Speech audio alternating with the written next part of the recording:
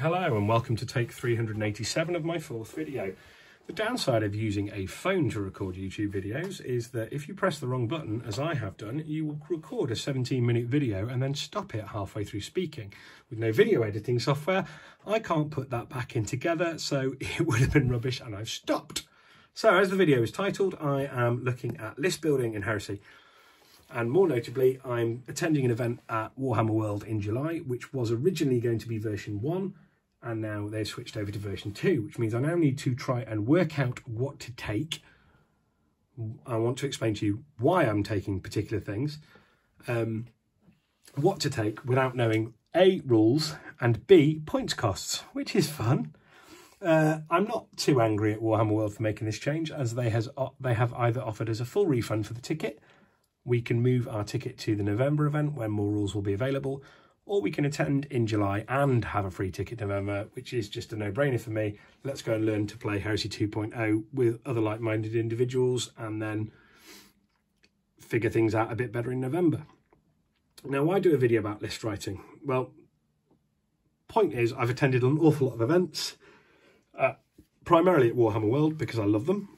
They are, for me, I really enjoy them. Some people might not, but they are exactly what I want from a Heresy event. So I really enjoy going there.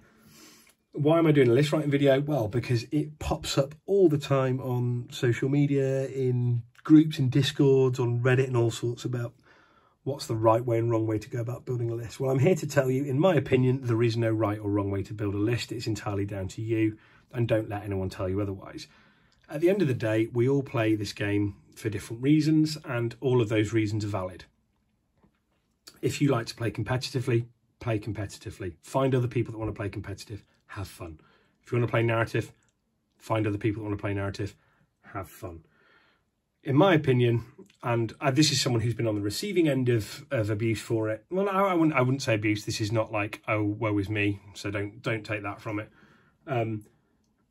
People are always going to judge you on your lists regardless, and the more prominent those lists become on groups and the more people talk about them, the more criticism you will receive. And most of that criticism is complete rubbish, and some of that criticism is completely valid and will make you think, as it has for me.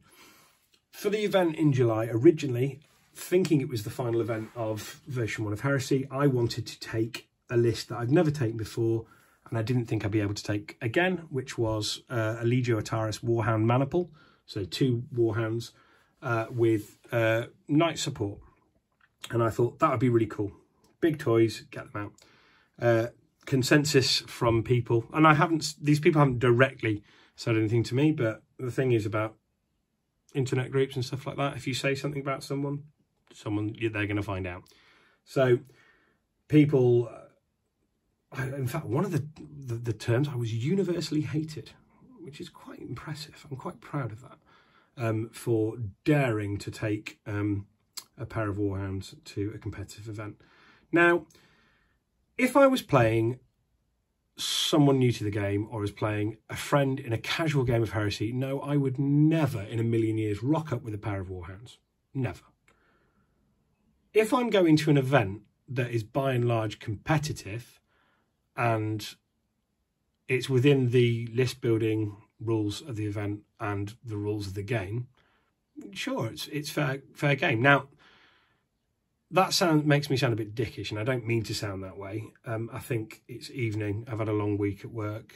I've only just got my son to bed, and I'm just tired of hearing these kind of the right way to play the game that I hear from people.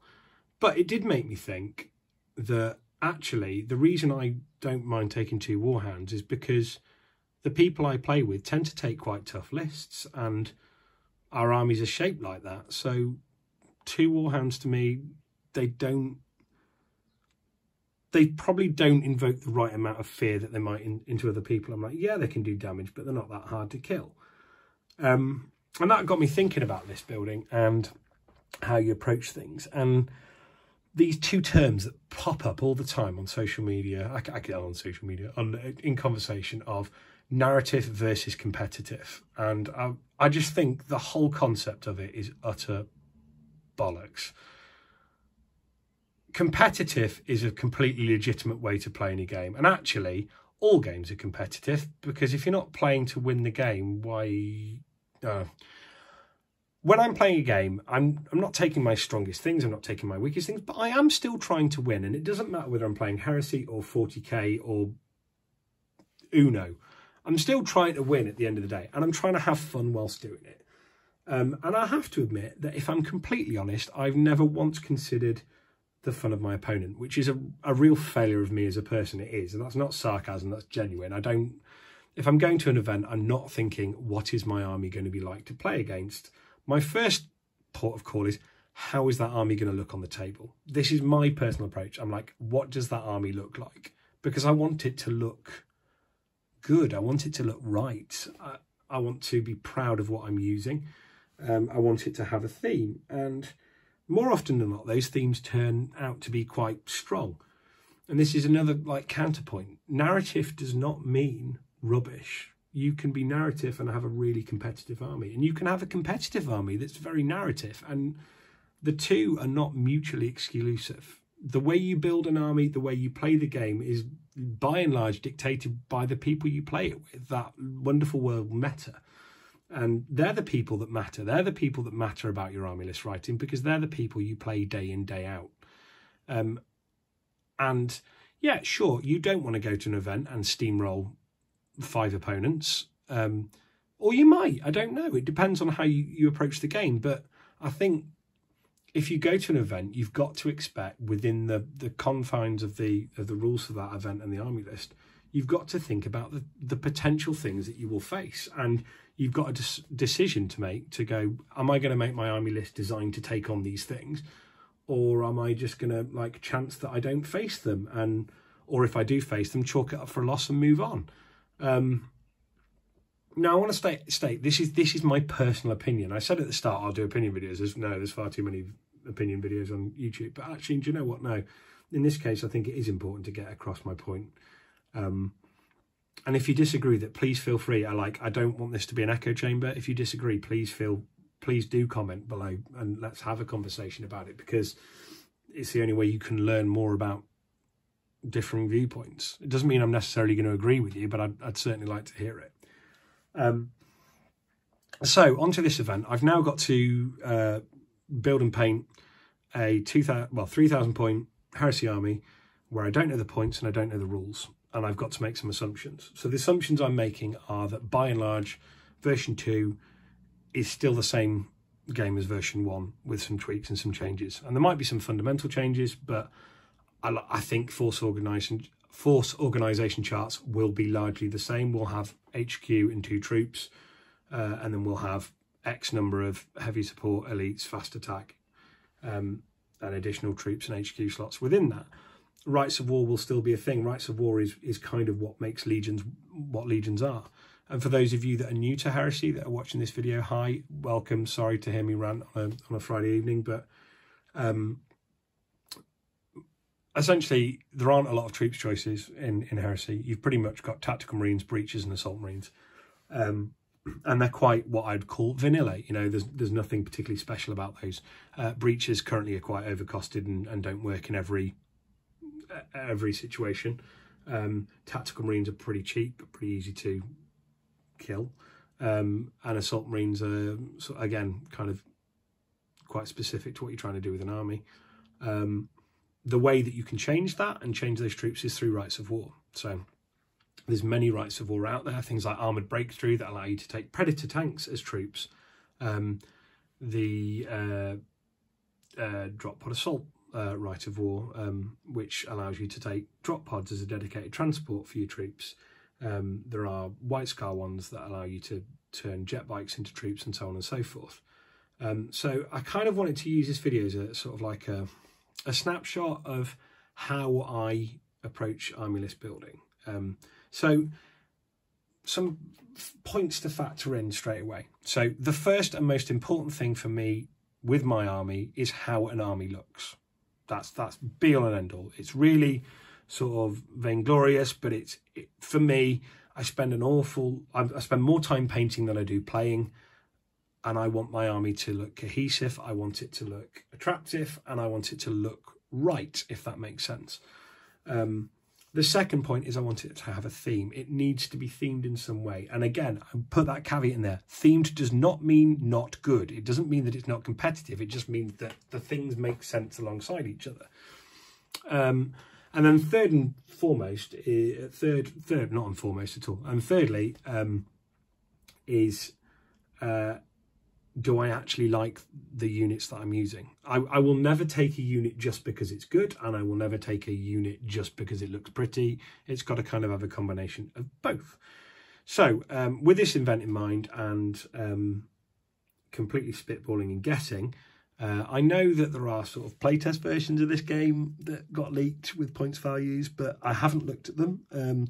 I have had friends that have shared little tidbits here and there with me, but I don't know if that's going to be the final version, so I'd rather just stay away from it and wait for that. And I'm really hoping it's soon. But as like my most recent model that I've painted for the Dark Angels has been, well, actually it was a Contemptor, but before that it was Marduk Cedrus, which I did a video on. He's an Eschaton of the Dreadwing, which is one of the 6 wings of the Hexagrammaton of the Dark Angels. And if you've watched any early videos, you know that I've got a bit of a Dark Angel fetish, and in fact, every video so far has featured Dark Angels in some way. I might as well rename the channel to Dark Angels channel or something wittier. But at the moment, because it's what I'm working on, it's what I'm sharing. I do have a Mechanicum army, I do have a Knight army, I do have the starts of a Imperial Militia army. But because I'm working on Dark Angels, that's what I've got. If you don't like Dark Angels, now's the perfect time to turn it off. But if you don't like Dark Angels, you probably wouldn't be watching this video in the first place, because that's all you can see on the screen. You've just heard me witter at you whilst you look at some of my models. So most of you that are into the Heresy will know this stuff, and those of you that aren't, let me explain to you what you've got in front of you. So you've got Marduk Cedrus, who is an HQ choice. He is an Eschaton of the Dreadwing, and he has a keyword in the current... And, oh, sorry, by the way, everything I say is about the current edition of the game, because I don't know what the next edition of the game is, but these are all assumptions that I think will be in both. So he has a keyword, he has a special rule that quite a lot of the named characters have, and certain characters like Praetors and Delegatus have, called Master of the Legion. If you have the Master of the Legion rule currently in Heresy, that allows you to take a Rite of War, and a Rite of War is what makes a legion in my eyes, and it makes list building really, really fun. So when you hear people say, oh, Heresy is just Marine on Marine, yeah, by and large it is, but that doesn't mean that's not fun, because Rites of War changed that, and they can make it really interesting. So one of the Rites of War that the Dark Angels, and the Dark Angels have 6 unique Legion Rites of War, which is way more than anyone else, but they're the first Legion and they're the best, so why not? One of them is called the Eschaton Imperative, and I mentioned that he is an Eschaton of the Dreadwing. Eschaton means destroyer of worlds, basically. So it's a Rite of War of the Dark Angels' nastiest shit that they take to a battle to destroy worlds. These guys next to them are one of the Dark Angels' 3 special units that have models. They have even more than that don't have models yet, but this is the Dreadwing unit. So the Dreadwing unit are called Dreadwing Interemptors, and they are essentially, all intents and purposes, tactical Marines that are armed with Dark Age of technology weapons. They're armed with these things called plasma burners, which in the current edition of the rules are an incredibly short-range bolt gun that's AP2, which means that it carves through all armour in the game. So it'll go through Terminators and Space Marines just as easily, but you've got to get them in the right position to do that, because they've got really short range. They're also fiendishly expensive, both money-wise and points-wise. I think they come in at roughly, this unit comes in at roughly 330 points, which is a lot for a 10-man unit of power armour. These 2 guys here, by the way, have got plasma incinerators, which are basically a heavier version of that. It's a salvo weapon, which is a stupid mechanic, and I hope that misses, that goes missing from the next version of the game. So they're quite low strength, but they're high AP. Now, from the previews that we've seen so far, Plasma has lost that AP, but has gained a rule that means that it still gets AP to, it still ignores armour, essentially, if you roll a certain thing to wound. So I'm hoping these guys get something similar. I'm not expecting them to be AP2. I'm expecting them to still be Strength 4. And I'm hoping to God they're a lot cheaper in points. I really like Interrupters, and I've got 10 of them. I've only got 10 of them because that's 100 quid. So that's a lot of money to spend on a unit that I'm not going to use very often. However, if I want to do an Eschaton imperative list, I can only take these or destroyer squads as troops, and I don't own any destroyer squads at all. The advantage of these is that I like the fact that they're Dark Angel only. Fortunately for me, I have some other friends who also have 10-man units of Interrupters, and through the application of short-term loan high-interest beatings, I've managed to acquire 20 more of these, which I need to paint up. So I now have 3 squads of 10 to take in that. Right, so the idea is to build a whole Dreadwing force. So I've got, the idea is 30 of these guys. Don't know what they do, but they look cool. My Leviathan, which has never been used in a game, but when I painted it and built it, I built it as a Dreadwing Leviathan. So the Dreadwing I mentioned in an earlier video, they're the Dark Angels purveyors of weapons of the Dark Age, things that are questionable morally and quite destructive and awesome. This one is armed with the Science Cannon of Doom, a Gravflux Bombard. It has 2 twin-linked Volkite Calivers and a Phosphex Discharger, which Phosphex is one of my favourite weapons in the game. Not necessarily in rules, just in concept of sentient, like, napalm. Radioactive napalm, let's not forget that, and that's very Dreadwing. So I've never used this. He's already Dreadwing, so he's in the list. He's a heavy support choice, so I've got 3 troops. 3 of these is troops choice, an HQ, and a heavy so far. Now, this guy over here I also showed in an earlier video. This is my Moritat. They are traditionally attached to destroyer companies, lone gunmen that go around murdering people with Phosphex and he's really dusty.